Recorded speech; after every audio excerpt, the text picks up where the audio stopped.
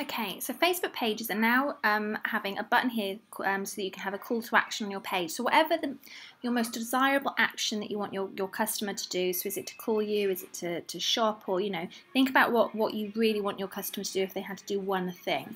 And then what you can do is you can create a call to action. So I'm going to talk you through it. So you just click that button there.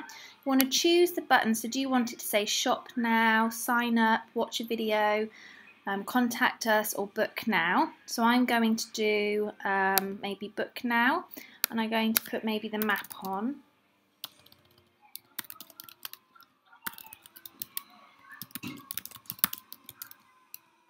Okay, and if you had a mobile website, you could put that in there.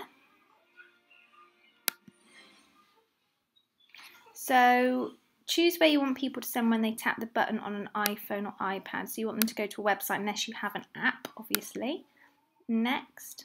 So choose where people to send when they tap the button on an Android, again, website or an app, depending if you've got an app. Most of us just have a website. And then you just want to create.